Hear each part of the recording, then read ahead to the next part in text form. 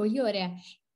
Η ομιλία σήμερα του Μανώλη Κέλλη έχει τίτλο From Genomics to Therapeutics, Single Cell Dissection and Manipulation of Disease Circuitry. Και είναι μια μεγάλη ευκαιρία αυτός ο εξαίρετος επιστήμονας και ομιλητής να μας δώσει την δύναμη της πληροφορικής και της επιστήμης των υπολογιστών στην ιατρική και το impact που μπορεί να έχει στην ιατρική και την αξία της διεπιστημονικής έρευνας. Θα σας δώσω κάποιες πληροφορίες βιογραφικές του Μανώλη. Ο Μανώλης Kellis είναι professor του Computer Science στο MIT και μέλος του Broad Institute του MIT και του Harvard. PI στο στις στο MIT και Head του Computational Biology Group. Η έρευνά του περιλαμβάνει disease circuitry, γενετική, genomics, epigenomics, coding genes, non-coding RNAs, regulatory genomics and comparative genomics, που εφαρμόζονται σε πολλές ασθένειες όπως είναι το Alzheimer, obesity, σχιζοφρένεια. Έχει υλοποιήσει πάρα πολλά projects σε genomics που περιλαμβάνουν το roadmap epigenomics project, το encode project, το genotype tissue expression project. Και επίσης έχει λάβει πάρα πολλά σημαντικά βραβεία, όπως για παράδειγμα το US Presidential Early Career Award in Science and Engineering, που δόθηκε από τον US President Barack Obama, το Mendel Medal for Outstanding Achievements in Science, το NSF Career Award, το Alfred Sloan Fellowship, βραβεία για την καλύτερη διδακτορική διατριβή στο Computer Science στο MIT.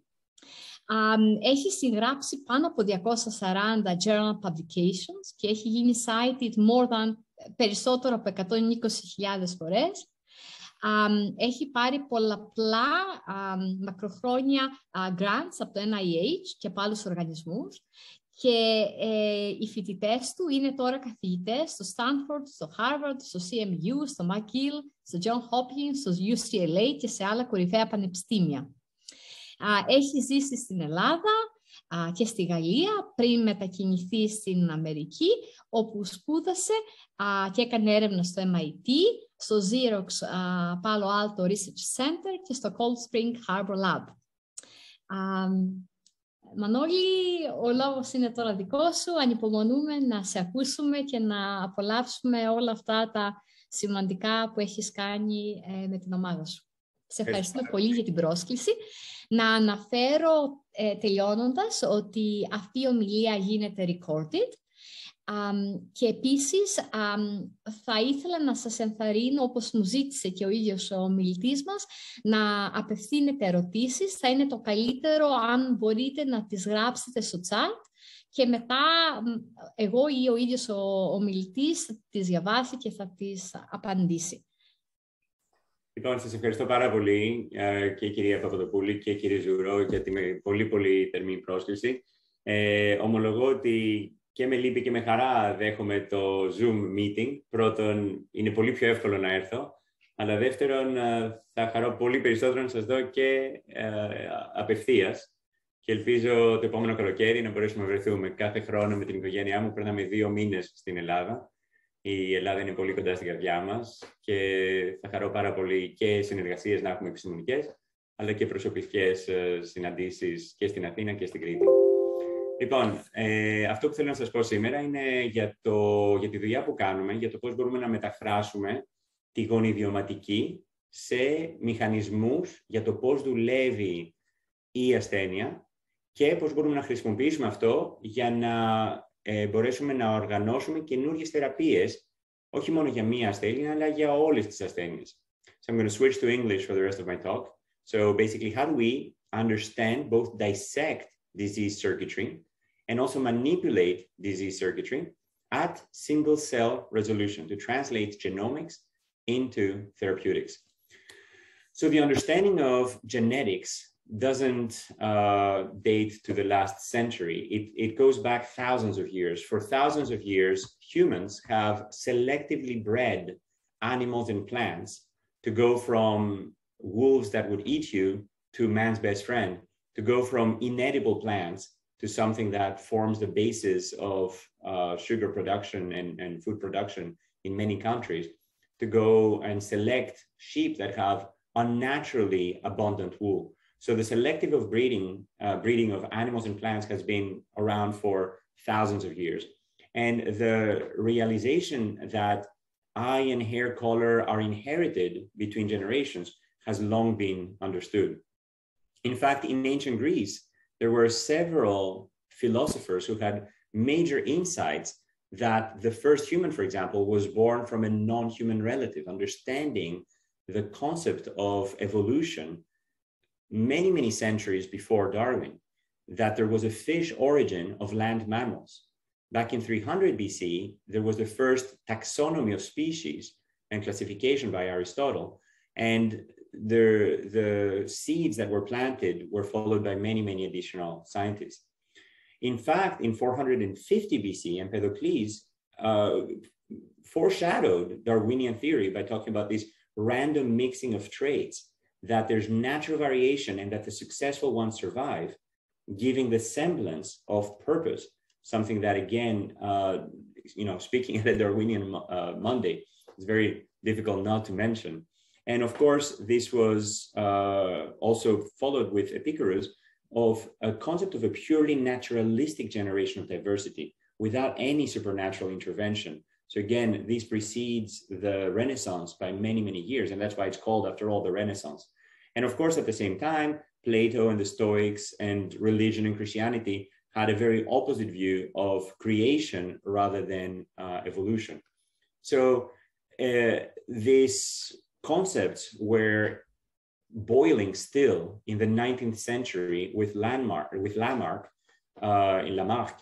in transmutation, adaptation, that would be spontaneously generating more complex forms from simple forms. And that was the prevailing theory when Darwin came about. And Darwin basically gave this concept of a continuum of species, that random mutation would basically generate diversity and natural selection would select from that diversity for fitness.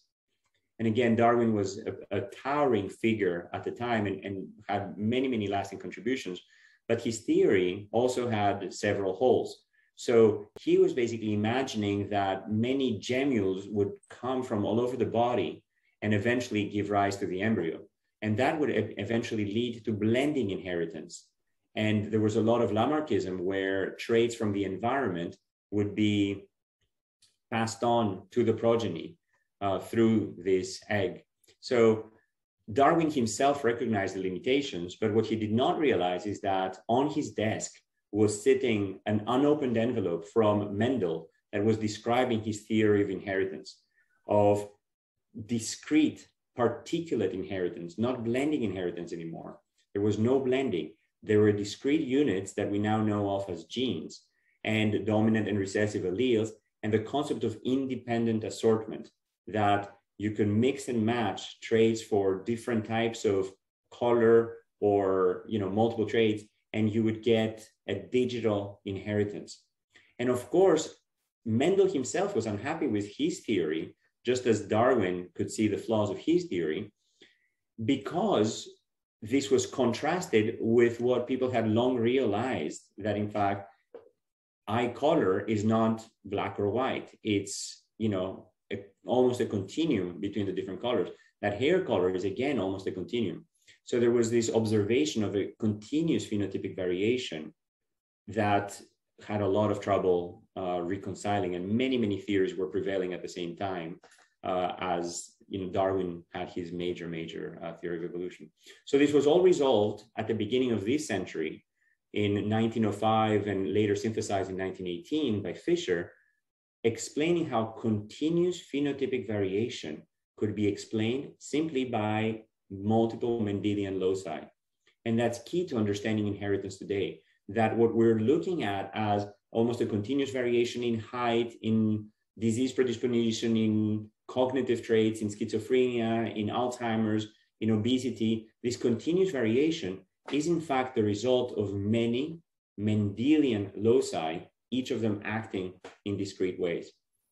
This was followed by, of course, the realization that chromosomes is the place where the genetic material resides, and ultimately the structure of DNA and its basis for inheritance, and the ability to start mapping genetic traits based on the deviation actually from the rules that Mendel had set. The fact that loci near each other on the chromosome would be co-inherited, that these traits would be co-inherited more often. And that basically led to linkage mapping in the 80s that gave rise to many genetic loci that were strongly associated with disease. And the next transformation came with the Human Genome Project in the early 2000s, where we now had a reference for the entire human genome sequence. And having that reference was groundbreaking because we could now start understanding genetic variation across the human population and map all that variation on variation maps. We could start building haplotypes within which we could place common variants and common variation that is inherited in blocks.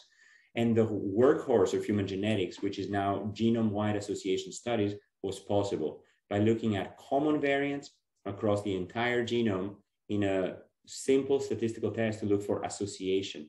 And the power of these approaches is that it doesn't matter what genes are made of.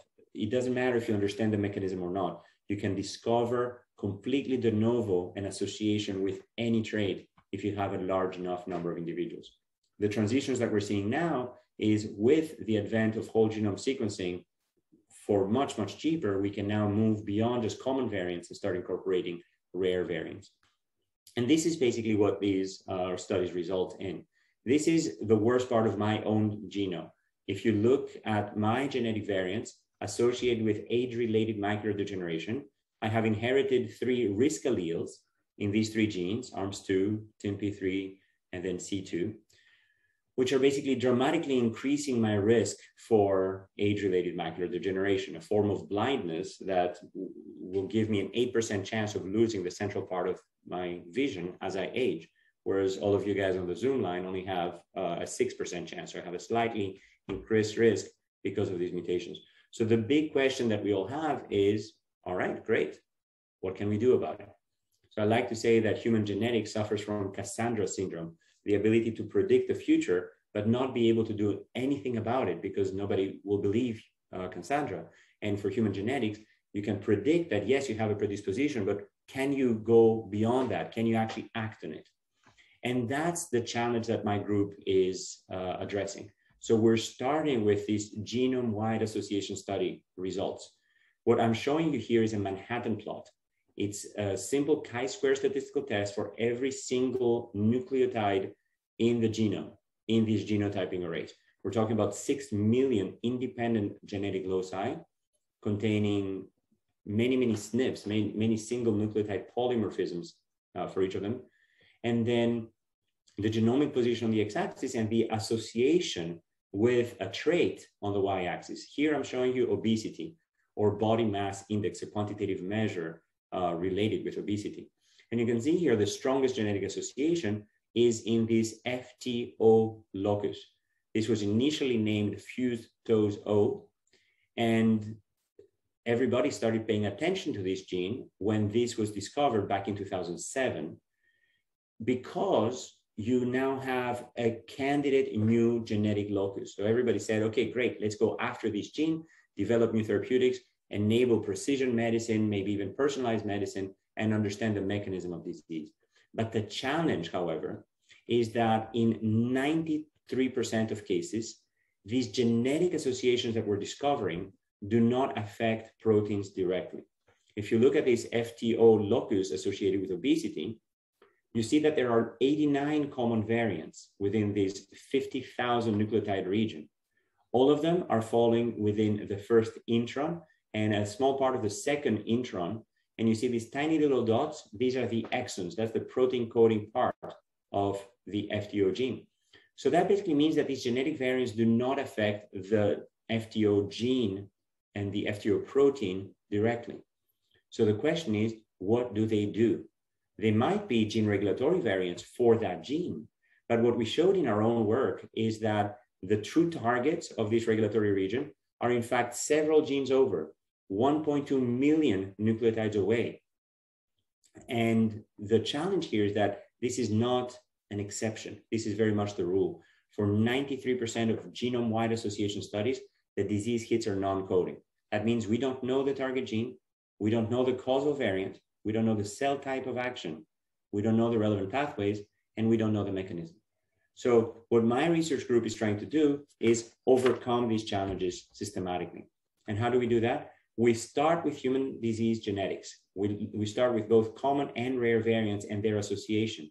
Here I'm showing you a different genome-wide association study plot for Alzheimer's disease. And you can see here apolipoprotein E as the strongest genetic association in chromosome 19. We start with these genetic associations, and then we systematically profile the molecular changes that are associated with these differences. So we profile the RNA, namely the gene expression levels, and the epigenome, namely the gene regulatory circuitry. So as you know, DNA is not floating around naked inside the nucleus. It is packaged up in chromatin in these bundles of 200 nucleotides called nucleosomes that can undergo a large number of modifications. You can think of them as colors of chromatin. And these modifications help denote enhancers that I'm going to be showing in orange, promoters in red, transcribed regions in green, repressed regions in gray. So every region, every 200 nucleotide chunk of the human genome is in fact annotated, decorated according to the function that it plays in that cell type. This epigenome and this epigenomic variation is what allows the diversity, the incredible diversity of cell types we have in the human body. The fact that my neuronal cells look completely different from my microglia, from my liver cells, from my nails, from my eyelids, from my retina. All of these incredible diversity of blood and tissue cell types are enabled by the quote-unquote epigenetic memory that the epigenome has. And we can read that memory systematically by profiling DNA accessible regions, by profiling DNA methylation, and by profiling histone modifications. So in my group, we have carried out thousands of these experiments across many different reference tissues and also across thousands of individuals, looking at both RNA variation for the gene expression and epigenomic variation for the circuitry. And we're doing this in healthy individuals to understand how genetic variants lead to genetically associated variation in these intermediate molecular traits, to effectively understand how are the genetic variants associated with ApoE or with FTO are in fact leading to gene expression changes and epigenomic changes in the individuals that carry the risk mutations. But we also carry these studies in disease samples to understand what are the intermediate paths on the way to disease, but also what are the consequences of disease on the cells of those individuals, in addition to the genetic risk itself, because many environmental variables can lead to disease, which can then have an impact on both the transcriptome and the epigenome. So we generate a lot of data within my research team, but the goal is, of course, data integration. So we are primarily a computational team, even though the vast majority of our budget is spent on data generation. We then integrate this data computationally to predict machine learning models for how the genome actually works. How does every nucleotide mutation impact the function of that genomic region, and ultimately the functional consequences at the epigenome, at the transcriptome, and at the cellular level on the way to the disease association. So we predict driver genes, regions, cell types, and their mechanistic basis. And of course, we have a large number of collaborations, both within my lab and in many collaborating labs, to validate our predictions in human cells and in mouse models. So we use human cell cultures, we use humanized mouse models, as well as a diversity of extremely high throughput tools for testing these variations, and of course, disseminate the results and start all over again. What do these methods allow us to do? They allow us to go beyond simply a region of association. they allow us to start thinking about a circuitry. And what do I mean by circuitry? We basically can take a genetic region associated with disease. This region is associated with cholesterol, and it has 4 common variants. Instead of just saying, oh, there's something going on somewhere in the neighborhood of this gene, we can basically say, where do these genetic variants lie? They fall within these enhancer gene regulatory regions. They are controlled by upstream regulators recognizing these motifs. These regions are extremely variable between cell types. So in liver, in embryonic stem cells, in T cells, in placenta, they have completely different profiles, enabling us to start predicting where are these nucleotide variants acting in terms of tissues and cell types, who are their upstream control regions, what are the individual motifs that are disrupted by these nucleotide variants, enabling us to pinpoint candidate causal nucleotides whose single nucleotide alteration should be able to recapitulate the genetic association with the disease and the molecular consequences of that association, and what are the target genes. So in this particular case, only this variant is predicted to target the AFF1 gene, but in fact, these other variants are predicted to target other genes in that general vicinity. So applying these methods to the FTO locus that I showed you on the first slide, we were able to show that the strongest genetic association with obesity in this FTO region is in fact can be pinpointed to a single nucleotide alteration. So from these 50,000 nucleotides that were in the region of association, we're able to go to a single nucleotide, which disrupts an AT-rich motif by changing this T into a C for 40% of European chromosomes, 44% of Southeast Asian chromosomes, but only 2% of African chromosomes. So I carry 2 risk alleles of the obesity locus. So that basically means that I am predisposed to obesity. Neither of my parents have that exact combination, but I inherited both versions of the risk alleles, so for both copies. What happens in my cells? The AT-rich motif that this AT-rich interacting domain protein, ARID5B, normally binds, is no longer able to bind. So what happens? What happens is that there's a 12,000 nucleotide enhancer in my adipocytes, in my fat cells, that can no longer be shut off. So this ARID5B gene normally represses that super enhancer, and it can no longer do that when that motif is gone. So what happens when this is no longer binding? That means that the enhancer is de-repressed, so it's overactivated, and the 2 target genes, IRX3 and IRX5, which are sitting 1.2 million nucleotides away, are in fact increasing by expression by a factor of 2. What do these genes do? These were not previously known regulators. I mean, they were known as master regulators, but what we found is that they play a new role that was previously unsuspected in the first 3 days of adipocyte differentiation. So your fat cells are renewed constantly, and every time they're being renewed in the first 3 days of differentiation, they can decide to either activate a lipogenic program where your white adipocytes will store excess calories in your diet every day as lipids in these giant white fat cells, which will basically make us sick eventually. Or they can decide to burn these calories through a large number of processes, including thermogenesis in the depolarization of mitochondrial membranes. So fat cells are both able to store energy, and they're also able to burn energy. These are white fat cells. The burning cells are known as either browning or beiging cells. And by depolarizing the mitochondrial membrane, they lead to a loss of the proton gradient that is responsible for this energy creation and this lipid storage. And uncoupling protein 1 is one of the many regulators, along with PGC1 alpha and others, that are basically leading to this process. So what we found is that these master regulators are unable to turn on thermogenesis. They are stuck in a lipogenic position for the obese individuals. So this is really a mistake of the circuitry, not of a broken protein or a broken gene. This is really a broken circuit. And that's at the basis of 93% of the genetic variants in the genome. So what does understanding the circuitry mean? It means that we can manipulate that circuitry. We can basically now go and intervene because we understand the upstream regulator. We understand the downstream target genes. So we can pharmaceutically go in and increase or decrease the expression of these targets. And we can also, to validate our findings, use CRISPR-Cas9 genome editing to trace that single nucleotide alteration and its effects on obesity.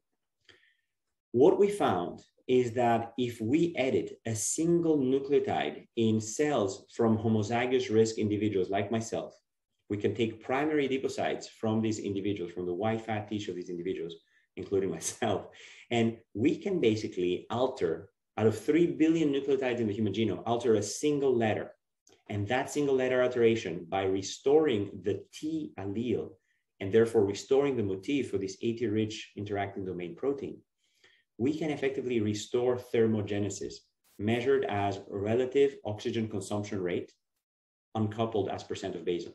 And this is, very much true in the basal condition. There's already a very significant increase in the basal, but it really becomes stronger with isoproteinol stimulation, which basically restores thermogenesis, increasing it by a factor of 7 and restoring it to the non-risk levels. So we're basically switching the cellular phenotype from obese to lean with a single letter alteration. We're able to go a lot further. We're able to take now the downstream target genes that are overexpressed in obese individuals and repress them. We can basically create a dominant negative construct for IRX3 under the control of these adipose-specific promoter. And what we see is that the mice lose 50% of their body weight. If you look at their fat stores, they are completely depleted. They have 0 fat in their body.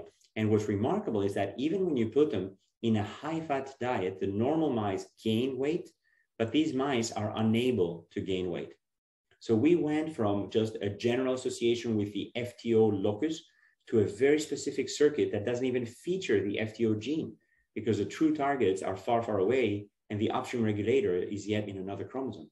And we're able to now trace that to a very specific manipulation and create therapeutics. And that's what we want to do systematically for every single genetic association in the genome. To do this, we are building a series of resources. We're basically building reference epigenomes to predict disease-relevant tissues. We're combining genetic, epigenetic, and transcriptional variation, both in healthy and diseased individuals. We're carrying out an immense number of single-cell profiles of both the epigenome and the transcriptome across individuals to understand cell-type-specific genetic effects by integrating the single-cell data with bulk data, with genome-wide association studies, and with quantitative trait loci. We're carrying this out across many different phenotypes by integrating systematically with medical records. And we're doing this across multiple tissues to understand the systemic disorders like Alzheimer's and obesity and how they're acting across many cell types and many tissues simultaneously. And then we're also developing high-throughput methods to dissect that circuitry, 7 million experiments at a time rather than 1 experiment at a time. So I'll give you a very quick preview of all of these different bodies of work, but I just want to sort of whet your imaginations and your appetite and just give you a glimpse of what we're working on. But again, I'm very, very happy to dive into any of those in the questions. So the first challenge is, how do we build these reference epigenomes to understand the circuitry of the different cell types? So as part of the Epigenome Roadmap project and the ENCODE project, we and many other collaborators have built the largest map of the human epigenome. This was published in Nature back in 2005. We have recently published an update of this in Nature again just a few months ago.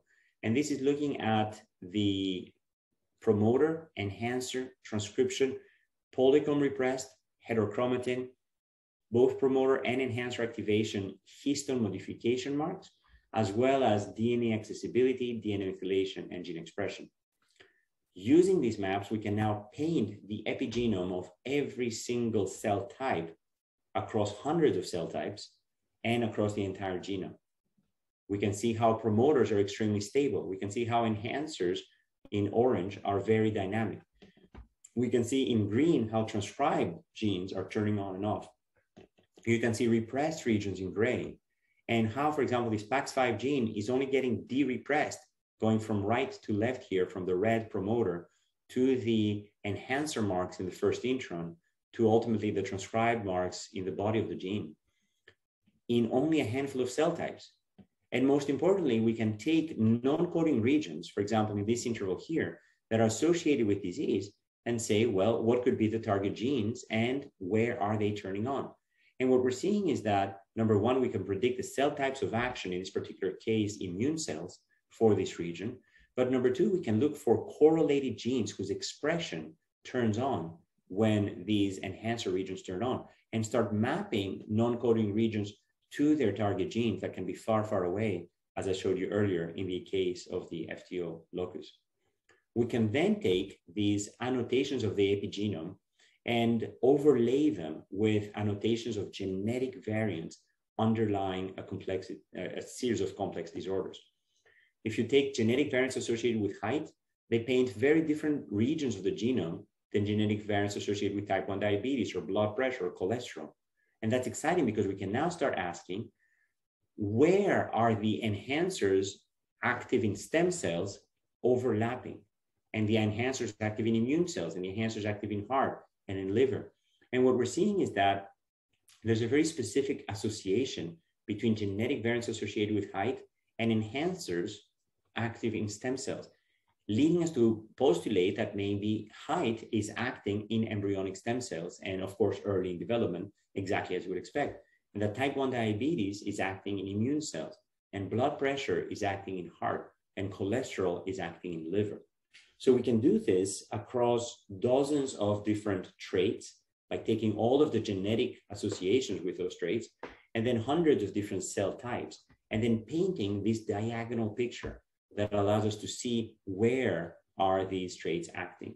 So for example, if you look at fasting glucose-related traits, a mark of type 2 diabetes, you see that pancreatic islets, enhancers active in pancreatic islets, are the strongest genetic association and enrichment, exactly as you would expect based on the biology of the disease. Cholesterol, very specifically enriched in liver. If you look at inflammatory bowel disease, you have both inflammatory for T cells and in immune cells, and bowel disease for the internal organs and the digestive tract. If you look at Alzheimer's disease, you would expect to see an association specifically in the brain, but you don't see that. Instead, you see that Alzheimer's disease variants are enriched in enhancers active in CD14 plus immune cells. This is a mark of monocytes, which are circulating in your blood, and also tissue-resident macrophages, which are found, for example, in your adipose tissue. M1 versus M2 macrophages are associated with obesity. And most importantly, the resident macrophages of the brain, known as microglia, are the resident immune cells of the brain. And that suggests that perhaps Alzheimer's is very specifically acting not through the neurons, but through the microglia in the brain. And indeed, we sorted cells from bulk brain, and we sorted neurons versus microglia versus oligodendrocyte, and we saw that the genetic association is very specific to microglia, the immune cells of the brain. So that suggests that Alzheimer's is in fact having an immune basis. And again, we published a Nature paper back in 2015 indicating that by looking at both mice and humans, we can predict an immune basis of Alzheimer's disease. And this is now, of course, a major focus in the community. And there in the mice, we saw that early in disease progression, you only could see changes in immune cells, but later in disease progression, you see changes in the neuronal pathways and processes, indicating that inflammation might in fact be the causal component of Alzheimer's prior to amyloid and tau and all of the later symptoms of Alzheimer's disease. As I mentioned just a few months ago, we updated this map from 127 epigenomes to 834 epigenomes, going from 54 enriched traits to 534 enriched traits, looking at the full network of which genetic traits are enriched in which cell types and tissues. And every one of those is in fact a Venn diagram showing what is the diversity of tissues associated with any one of these traits. You can see, for example, in brain, you have schizophrenia, neuroticism, and also intelligence, math ability, localizing in brain enhancers. By contrast, Alzheimer's localizes here in the immune cells instead. With kidney, you have a lot of filtration traits. With liver, you have a lot of cholesterol traits, and so on and so forth. Focusing in on one of these associations right here for coronary artery disease, this is in fact the most pleiotropic trait. This is the trait that has the most number of factors that are associated.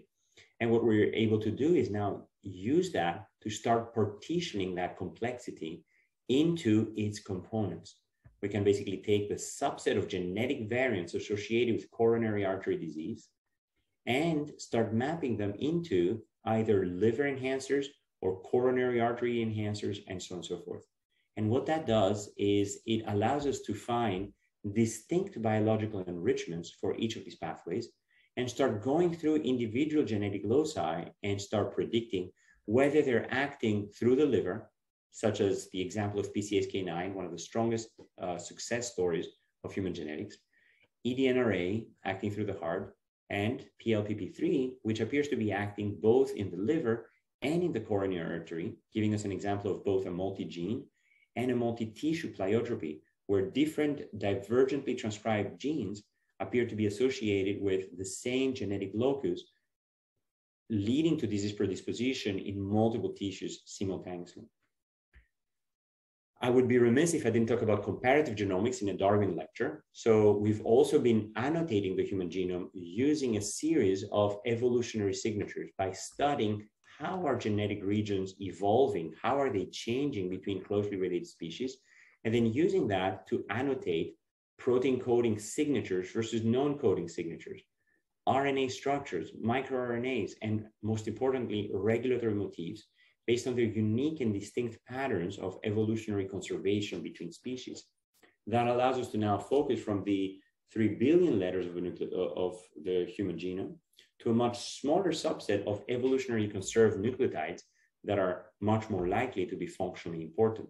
That allows us to go into regions of transcriptional factor binding and pinpoint individual motifs that are evolutionarily conserved based on their specific patterns of conservation.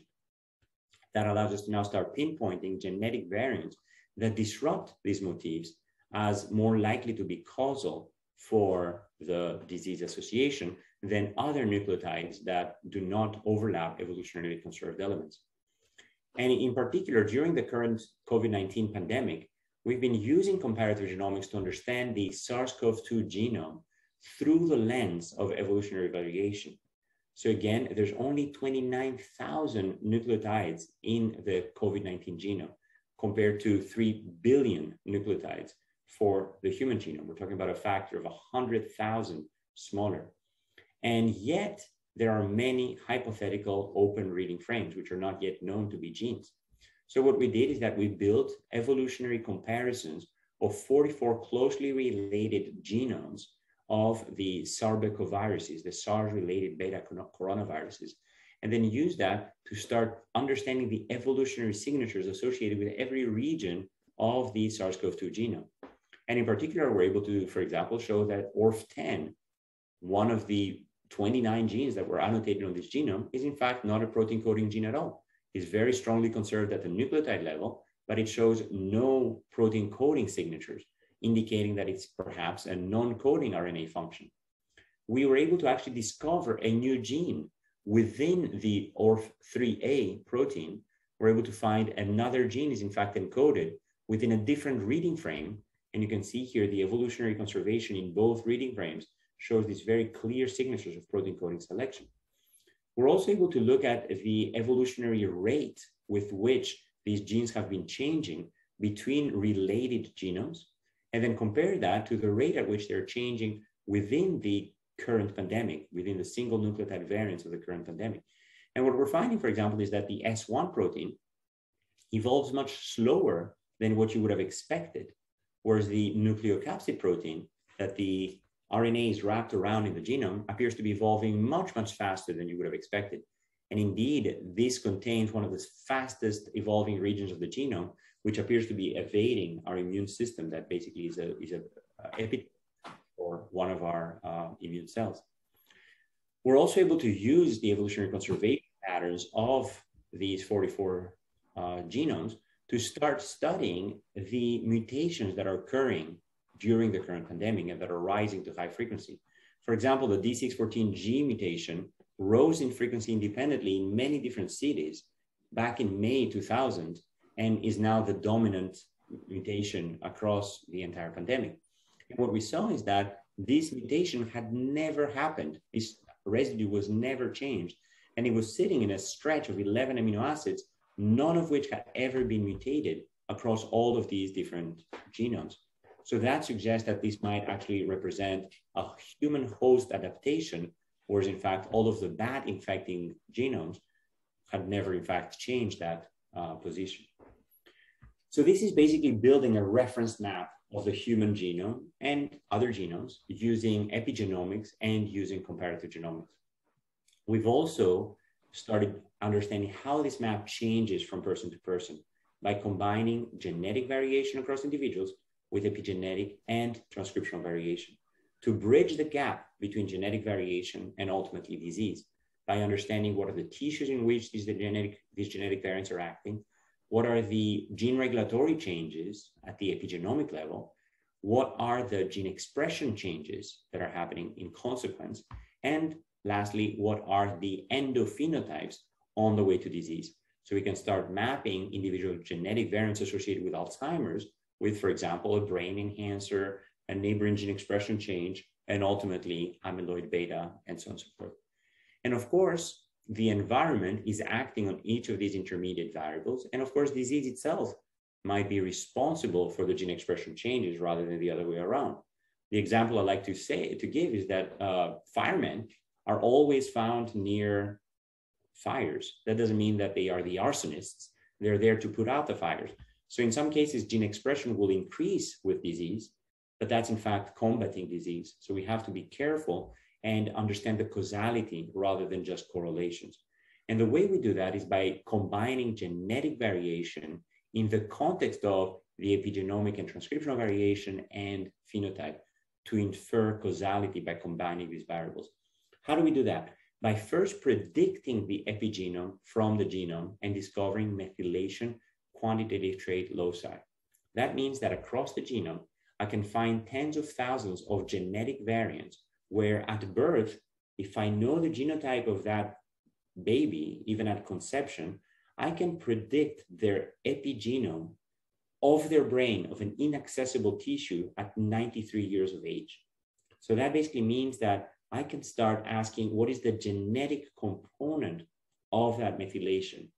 And if I do that across enough loci across the genome, I can start bridging that gap from G to D, from genetics to disease, by inferring, for example, methylation through these QTLs, methylation quantitative trait loci, predicting the methylation, and then, just like a genome-wide association study correlates genetics with disease, a methylome-wide association study correlates methylation with disease.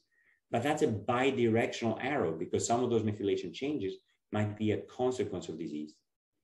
If instead I look at the G2M to predict methylation, this is not all of methylation, this is just the genetic component of methylation.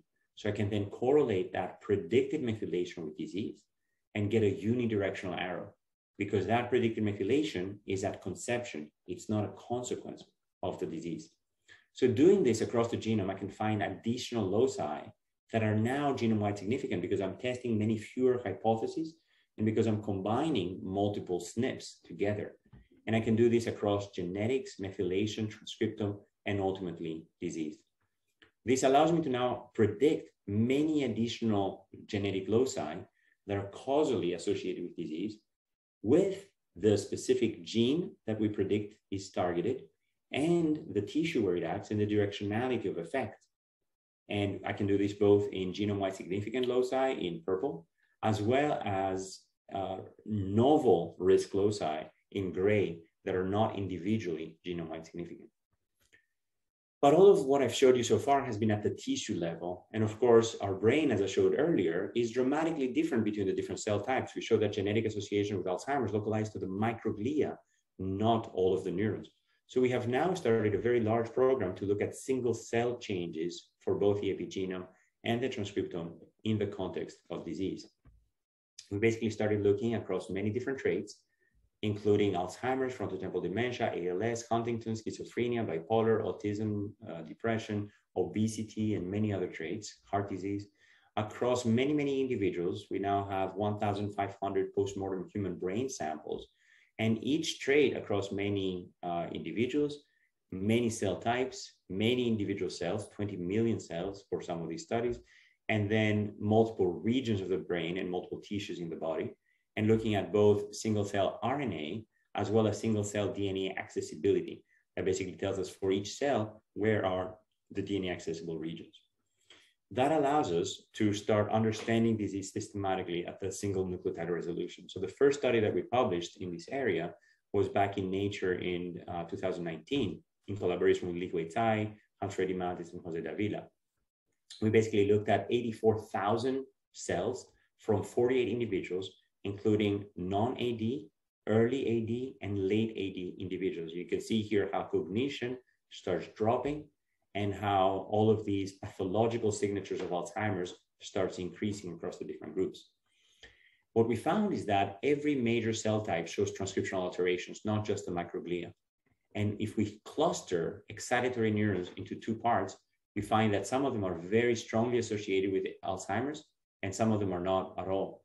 And remarkably, what you find is that female individuals have many more of these disease-associated cells, whereas male individuals have many fewer of those cells. We also found early versus late changes in Alzheimer's are extremely cell type specific at first, and then later on you see a lot of genes turning on associated with damage response, given all of the havoc that's being wreaked on those cells.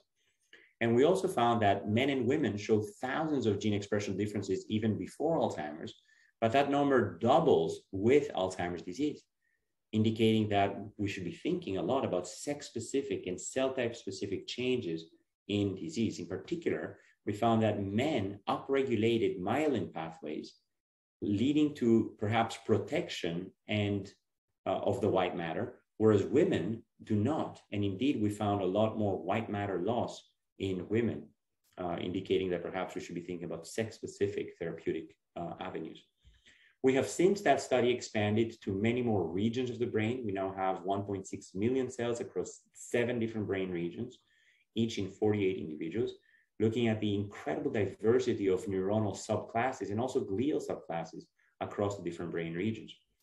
We're finding 30 different subtypes of excitatory neurons and 23 subtypes of inhibitory neurons across the different brain regions. And we're also finding that there's a lot of inter-region variation, not just in excitatory neurons as we had expected, but also in inhibitory neurons, in glial cells, and so on and so forth. What we can also do with this large number of cells is start building computational models of AD progression, of Alzheimer's disease progression at the single cell level. We can start sorting all of these cells by building predictive functions of Alzheimer's from the transcriptome and applying these functions to every cell, giving us an ordering of all of the cells and allowing us to now start asking what regions, what individuals, what genes, and what pathways are in fact early versus middle versus late in the disease process. We're able to start studying the spatial organization and the anatomical subregions of, for example, here, the hippocampal structure that allows us to now start predicting which subregions of the brain are in fact most associated with Alzheimer's disease. We're able to take bulk data from spatial transcriptomics and deconvolve it into individual cells. And we're able to augment single cell profiles with spatial information using a deep learning model that predicts the spatial positioning of every cell based on their transcriptional profiles.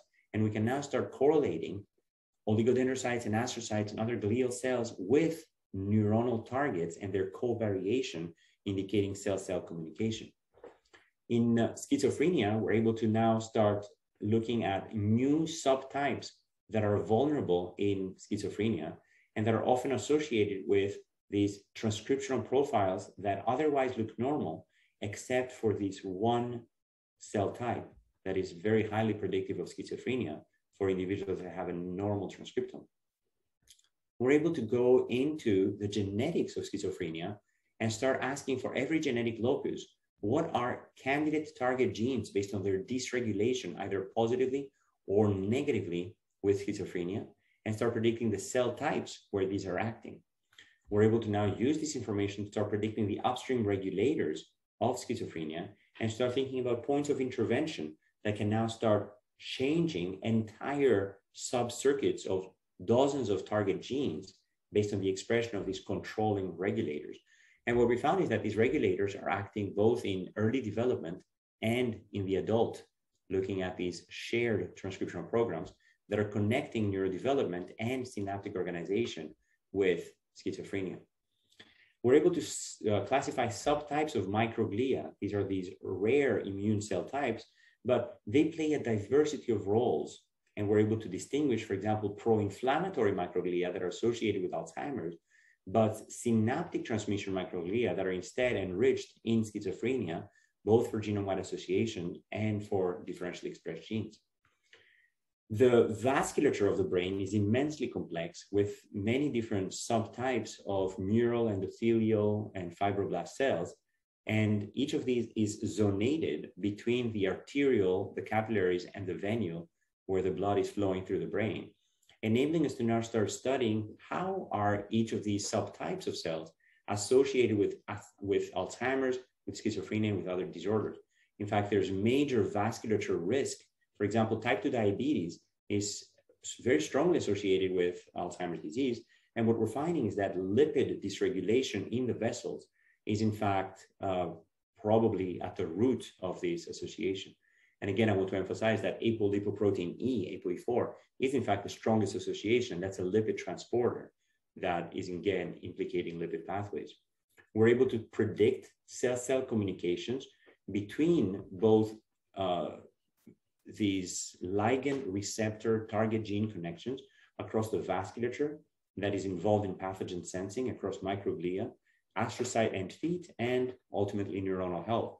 And we're now looking at the impact of pathogens in the brain. And specifically, for example, COVID-19 has been shown to enter the brain. And for example, in the 1918 pandemic, there was a major increase in neurodegeneration after that pandemic for everyone who was infected. And one major hypothesis is currently that amyloid beta is in fact a microbial response and microbial defense organism against both bacteria and viruses potentially getting activated during viral infections. Looking at the DNA accessibility patterns and correlating them with the single cell expression patterns, we can start connecting non-coding variants, in this example associated with schizophrenia, to candidate target genes and the cell types in which they're acting. We're able to look at correlated activity between expression changes and DNA accessibility changes and start looking at that across many different subtypes of the brain. We're able to localize genetic variants associated with Alzheimer's to individual enhancers active in microglia and predict the upstream regulators of those. In this particular case, PU.1, also known as SPI1, which is very strongly enriched, 10 to the minus 2,634 in microglia peaks associated with genetic variants associated with Alzheimer's. We're also able to look at single cell transcriptional changes indicative of mosaicism, where multiple cells are accumulating additional mutations during their replication. And those mutations are much more abundant in disease-associated neurons and much more abundant in amyloid and cognitive decline individuals, and also different between female and male individuals. And in some cases, showing clonal expansions in those cells that are now losing the ability to correct these mutations. We're also looking at cell type specific genetic effects by integrating both single cell data and bulk data together to increase the sample size to 3,000 individuals. And again, we're finding that these genetic mutations are localizing specifically within microglia for many of the risk loci. Integrating with medical records, we're able to look at the subtypes of Alzheimer's disease, such as amyloid beta, tau, and neurofibrillary tangles, neuroinflammation, and start partitioning the genome into the subsets of regions that are associated with different subphenotypes in each individual, enabling us to reveal very distinct cell types that underlie each of these associations, and very distinct pathways as well. And we've expanded that to look at electronic health records in the context of genomics, to start integrating lab tests, billing codes, doctor notes, prescriptions, in the context of a hierarchical model that allows us to integrate all of these different data modalities of the clinical record, start correcting and completing the clinical record, and also start correlating it with genetic variation in these individuals and predicting the specific expression changes that are happening in those individuals using this genotype tissue expression cohort, GTEx. Lastly, we're looking at multi-tissue convergence. In the case of obesity, we're looking at both exercise and diet interventions in both humans and mice, and start looking at multiple tissues downstream, including blood, heart, liver, cortex, small intestine, subcutaneous and visceral white adipose tissue, as well as muscle, and inferring a single cell map of these tissues across these different intervention groups. And what we're finding is that the strongest changes are found in adipocyte stem cells, as we saw before with FTO, where it's during early adipocyte differentiation that these variants appear to be acting, and similarly T cell changes. And we're able to build this cell-cell communication network associated with an increase in obesity-associated communication. And we're finding that exercise is in fact consistently rescuing these effects, that exercise is consistently reversing the effect of overeating by turning on these thermogenic programs. We're able to trace this across individuals and across treatments. In the case of cancer, immunotherapy, looking at individual patients and all of their tumors and their lineages.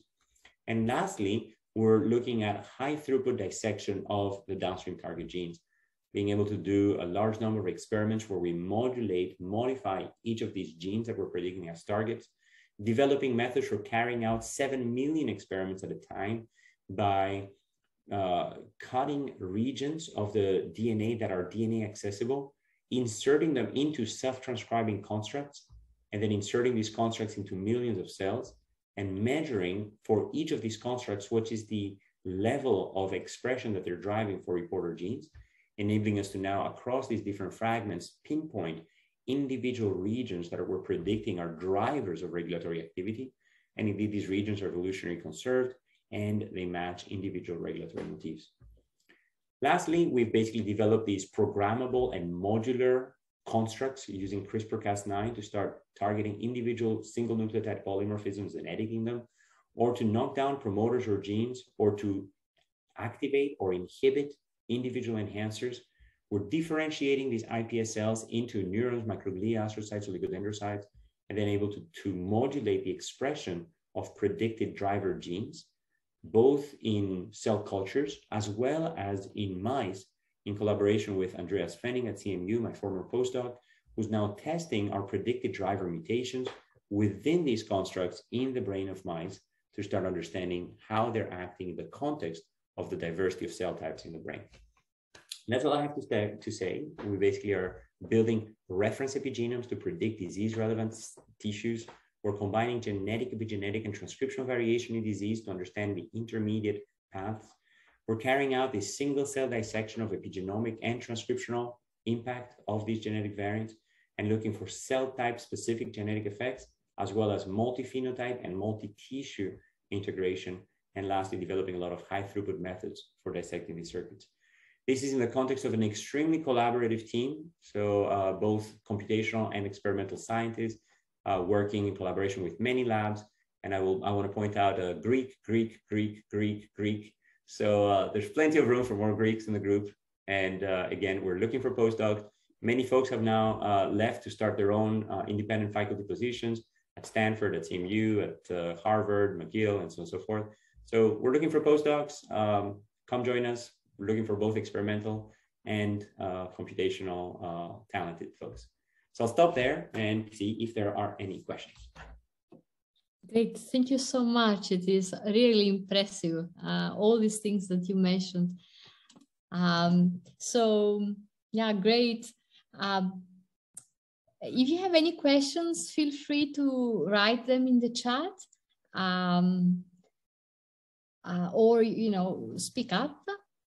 I would like to ask you a question related to this, let's say, drug design, a circuit targeted drug design for Alzheimer or obesity and all these different things that you mentioned, all these different diseases that you mentioned, how far we are from actually realizing this, you know, designing specific drugs to essentially change the abnormalities that you observe in a certain circuit? So it's a fantastic question, and I want to sort of put that in the larger context. On one hand, we're able to trace genetic associations to a single nucleotide variant. Should we go editing genomes? The answer is absolutely no. If we had no idea how things work, maybe that would be the only recourse. But now, understanding the circuitry, we're able to intervene at nodes that have much stronger effects. And with the genetic variants are very subtle effects. Otherwise, evolution, again, this being a Darwin lecture, would not be tolerating these variants with strong effects. That's why common variants in the genome are associated with very subtle gene regulatory effects instead. So that means that if we actually could edit the genome, we wouldn't necessarily get a big effect. Instead, by understanding the circuitry, understanding the downstream target genes, we can have a much stronger effect. Now, the question is, how do you intervene? The traditional approach has been medicinal chemistry, basically building chemicals across every protein in the genome, and then figuring out how we can use these chemicals to target that particular processing pathway. The challenge there, of course, is that these genes and these proteins are acting in many, many tissues in the body. So you might want to sort of target in the brain, and instead they're acting in the liver, or you might want to target them in heart, and instead they're messing up your brain. So the challenge of tissue-specific targeting is enormous. And there are some techniques that we and others are developing by coupling these modifications and these interventions with cell type specific enhancers that will deliver them and that will express them specifically within the cell type of interest. So major challenge from the discovery of the circuitry to the validation of the circuitry within the lab. There still remains many years of pharmaceutical development to ultimately create the therapeutics. So what we're doing now is building that body of knowledge, that circuitry, but there's huge work to be done on the pharmaceutical side to make circuits become therapeutics. All right, okay, thank you.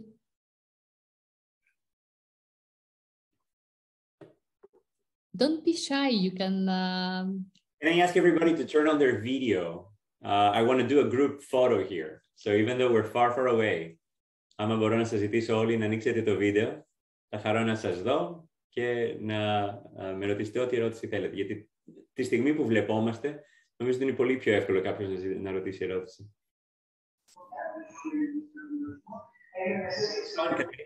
Είδα ότι σήκωσες το χέρι σου.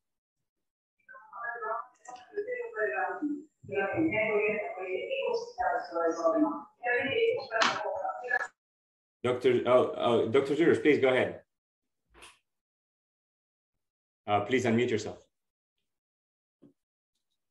Κύριε Ζούρο, είστε muted. Θέλετε να μπορείτε να κάνετε unmute. Εντάξει, τέλεια. Μπορώ να υποβάλω. Manoli, I guess since you gave your lecture in English, we will also continue in English. This όποια γλώσσα θέλετε, δεν υπάρχει πρόβλημα. This answer, okay, but you can switch into Greek if you wish anytime. My question is the following. There is a lot misunderstanding and misuse of the word epigenesis and epigenetics, as you probably know. I wonder if you would like to give us your definition of epigenetics in your work. Is it really just changes you see that they were environmentally induced, and how much of it is just environmental and temporary, and how much of it you think it might be heritable and therefore evolutionary significant? Yeah, so it's a fantastic question, and thank you very much for asking it. I have been very careful in my talk to use the word epigenomic instead of epigenetic. And the subtle distinction between the two is that very often epigenetic has to do with genetic, i.e. inheritance, whereas epigenomic, in my language, at least in the way that it's used in the field, has more to do with the decorations of the epigenome, the decorations of the genome to mark gene regulatory elements.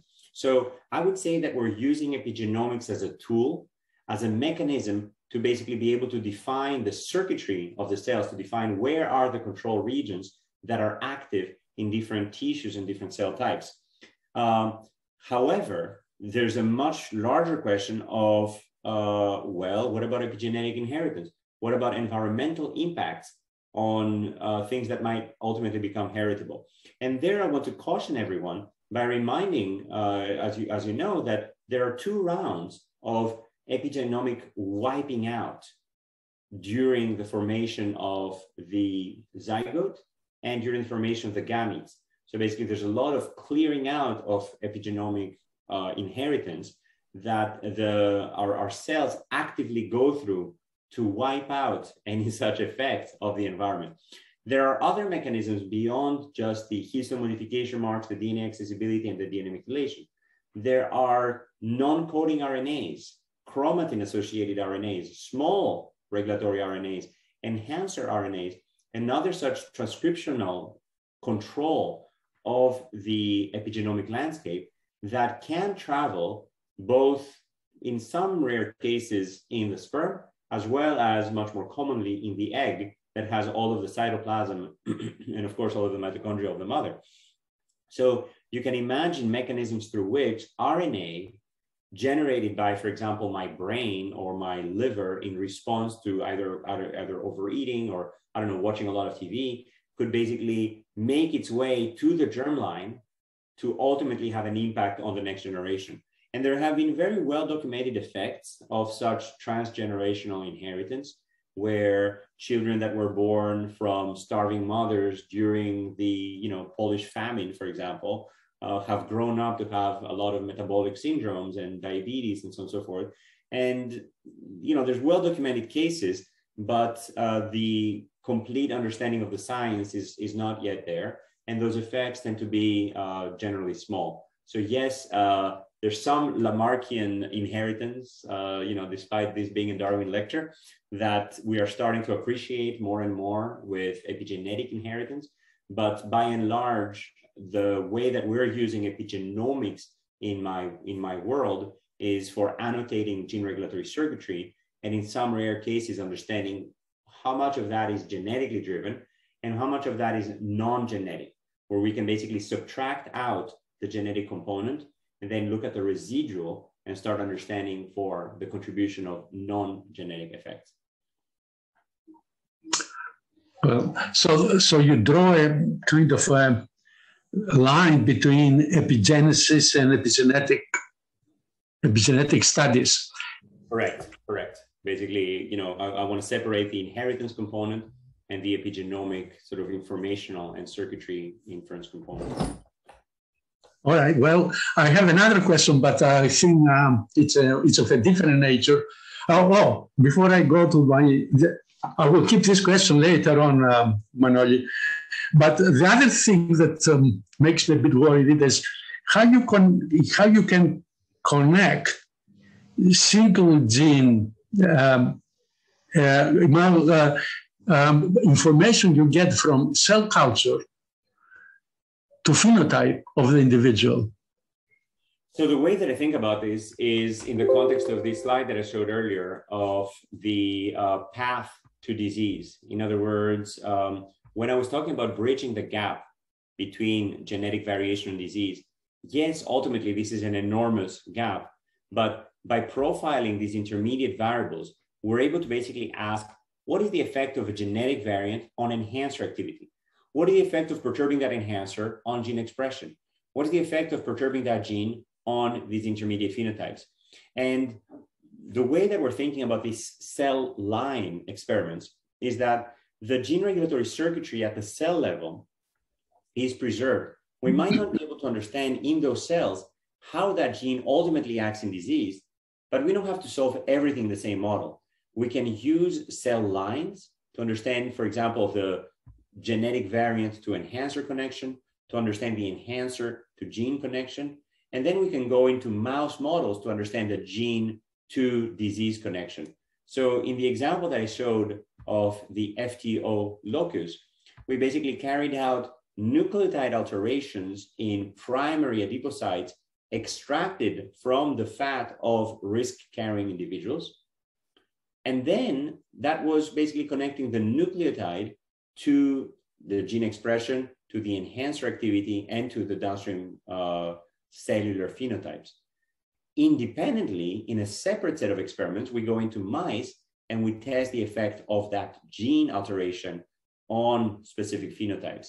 So I would say that every part of that circuitry can be dissected in a modular fashion within the appropriate cellular or animal model. All right. Okay. Thank you very much, Manoli. I see a question from Eleftheria Varmazi. So thank you for the great talk. I wanted to ask, how hard do you think it is for traditional laboratory-trained scientists to move to data analysis, epigenomics, and generally more computer-based science? So it's a fantastic question, Eleftheria. And I encourage young trainees who are in this talk, young trainees of all ages, I should emphasize. I would encourage you to really sign up for machine learning courses. So on my website, I have a series of videos that are freely available on YouTube. If you go to videos, so compbio.mit.edu, that's my website, computationalbiology.mit.edu/videos. You can find there all of my courses entirely available for free.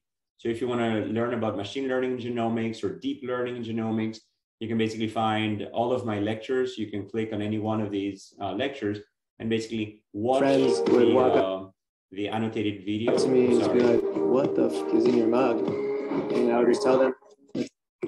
I have to watch ads for my own videos. But basically here you can see all of the sort of deep learning material, for example. I have made it fully available for free. So this is one example of many, such online resources. So all of the materials, all of the videos, all of the lectures are available.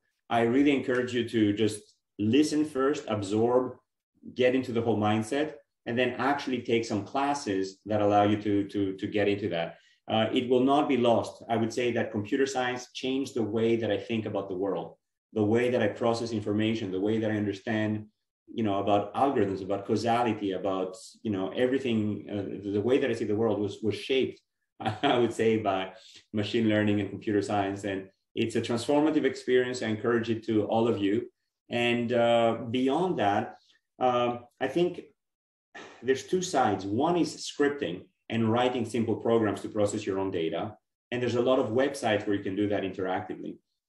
The second one is understanding about data mining and data science more broadly. And I think the two are somewhat complementary and both are very much needed. So I think in my classes, I focus much more on how to think about data science and sort of how to do data analysis and so on and so forth. But then there's the logistics of actually implementing it. And there, I would say, understanding the data science aspects, but working with computational scientists who can help you with the day-to-day sort of logistics of that is probably a good intermediate solution. I see a question from Katerina Hadzaki. Fantastic talk. It seems that you covered with your work all of the aspects of conclusions from data-driven approaches. I was wondering if you would like to comment on unfolding new dimensions, insights on the role of non-coding areas of the genome.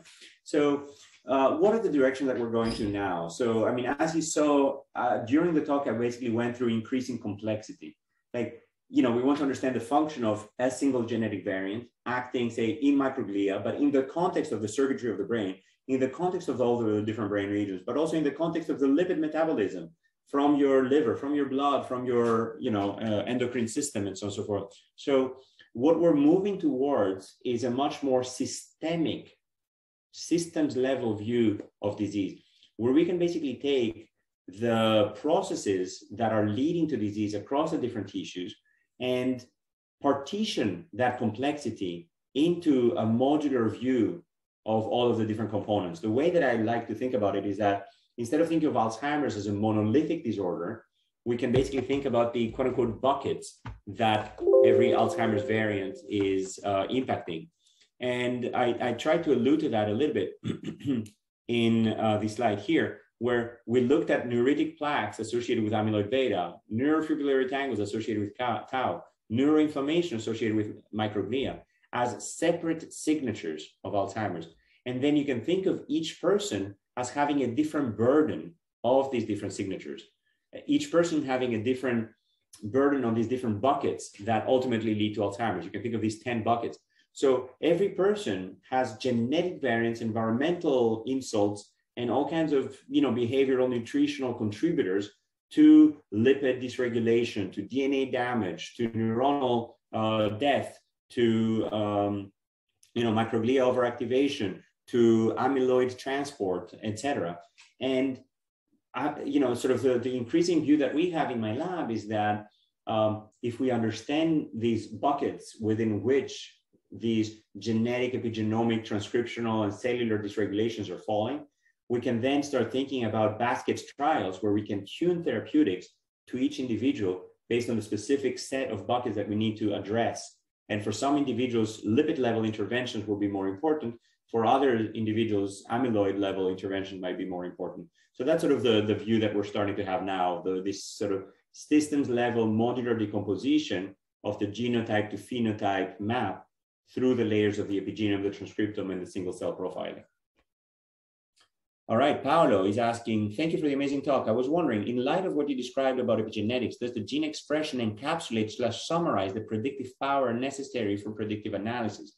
In other words, are traditional studies based on gene expression alone relevant at all in modern bioinformatics? So the problem with a lot of these traditional gene expression-based studies is that they are at the tissue level. So when you're seeing the expression of a gene changing with disease, it could just simply reflect changes in the cell type composition that happens during the disease rather than changing the expression of that gene in any one of those cell types. It could also be that the way that you dissected the tissue included more glia than neurons for that particular subregion of the brain. And what you're seeing is just changes in the dissection. I think the data that we have now on single cell expression change associated with disease addresses some of that sort of tissue decomposition aspect. But the question still remains, how much of that is captured by the epigenome, the transcriptome, the cellular signatures, and so on and so forth? How much should we do lipidomics, metabolomics? How much should we be looking at the microbiome? And the answer is all of the above. In other words, for different genetic regions, there might be a path that's more strongly through the transcription. For others, it might be strongly through the lipids. And for others, it might be a combination of them, as I tried to show in sort of one of the slides.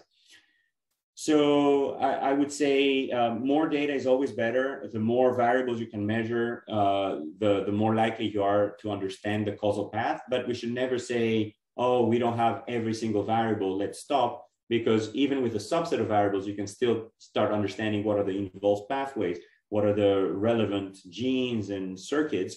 And then once you have a hypothesis, go and measure more variables, very closely related to that hypothesis.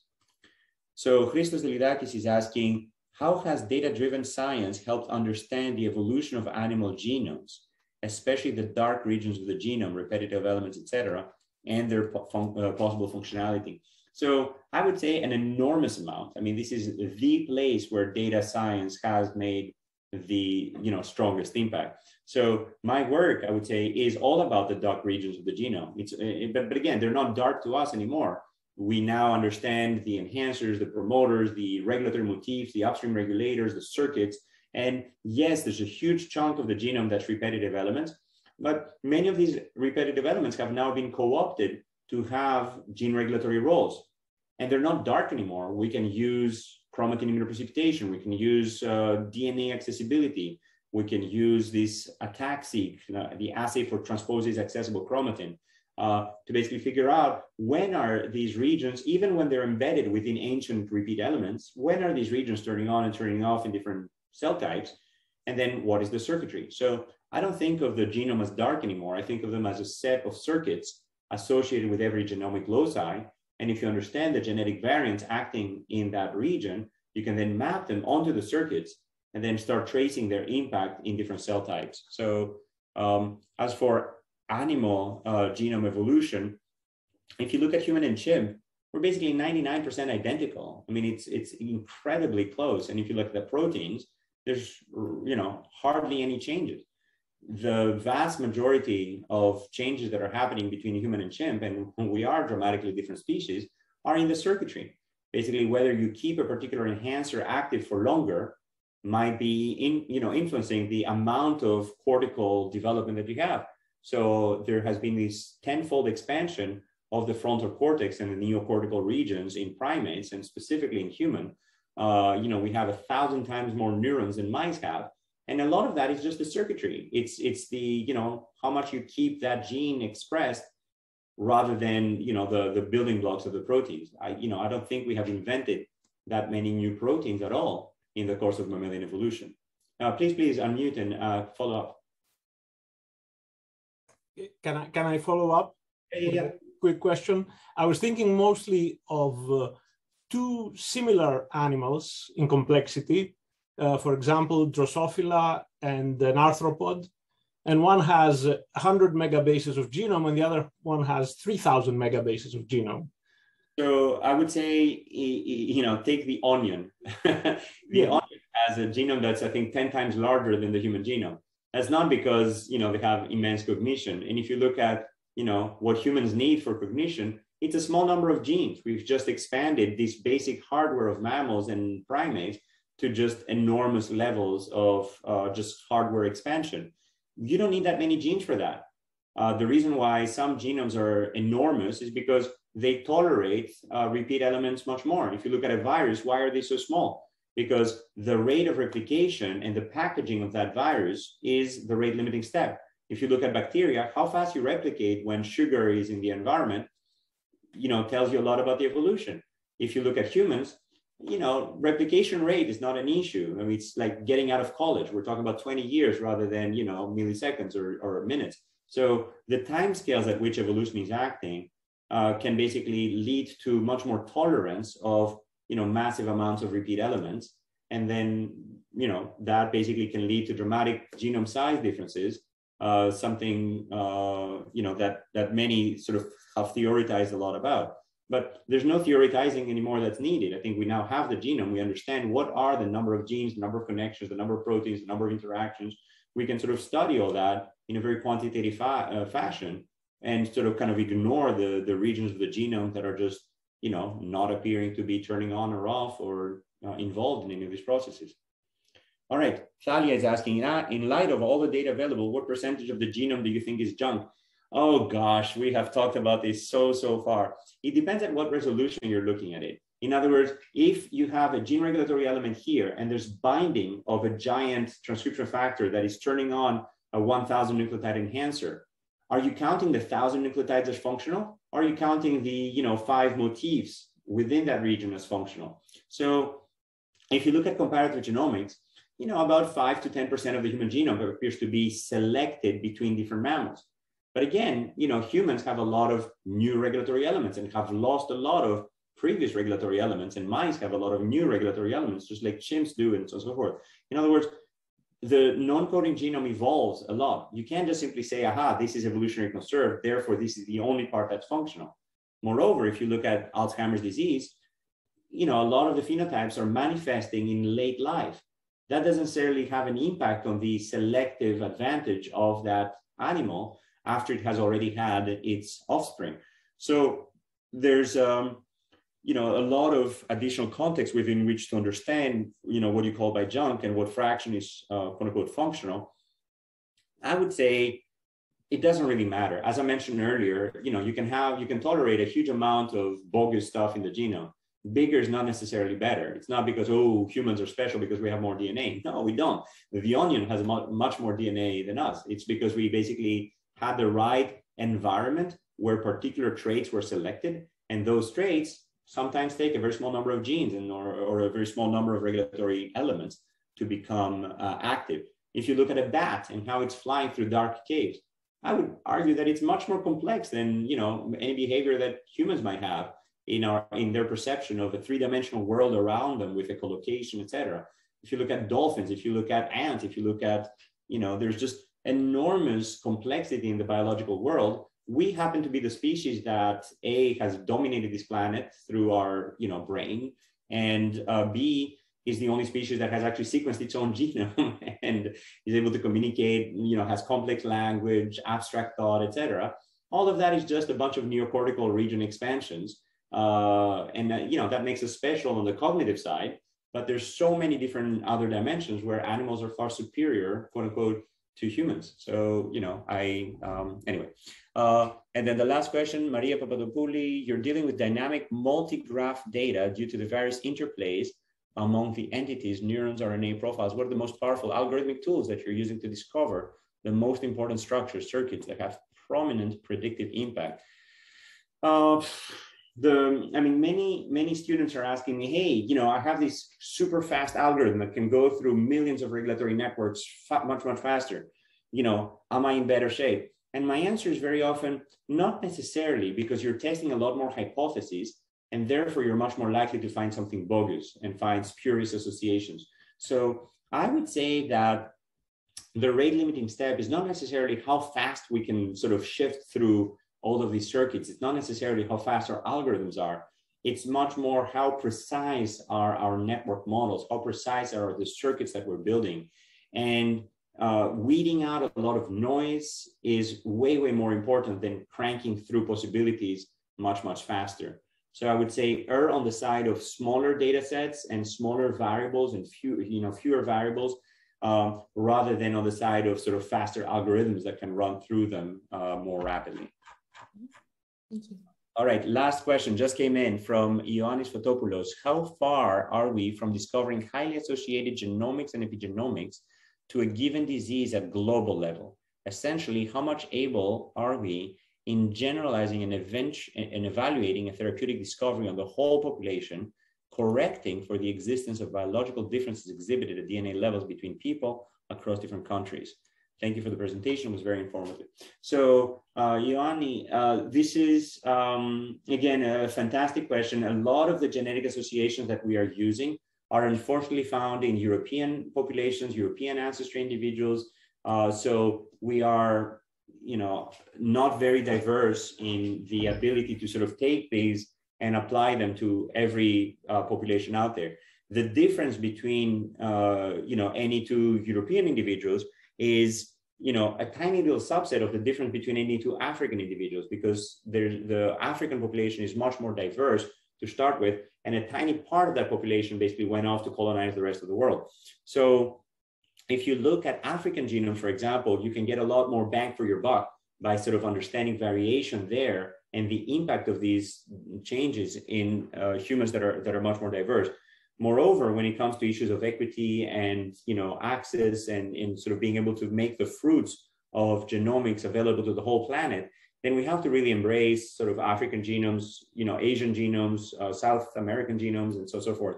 So I think that's something that the NIH has recognized. There's a lot of push from the NIH by us and many others to basically expand the tools to more diverse populations. But I want to reassure you that many of these circuits are in fact very highly conserved between different human populations. So I would say, you know, the vast majority of the inferences that we're making are in fact pan-human, and a small minority will be, you know, specific to only one population. I mentioned earlier, for example, that the FTO risk allele for obesity rose from 2% frequency in Africa to 44% frequency in Europe. This could be drift because, you know, maybe the subset of individuals that left Africa had more of this FTO locus allele that predisposes you to obesity. The alternative explanation is that obesity hasn't always been a problem. In fact, obesity was a feature when you had much more starvation And in periods of food scarcity, that allele was probably beneficial, allowing you to store a higher percentage of the calories in your diet. So when you exited Africa and you went to these harsher conditions, it may have actually been selected for, leading to its increase in prevalence.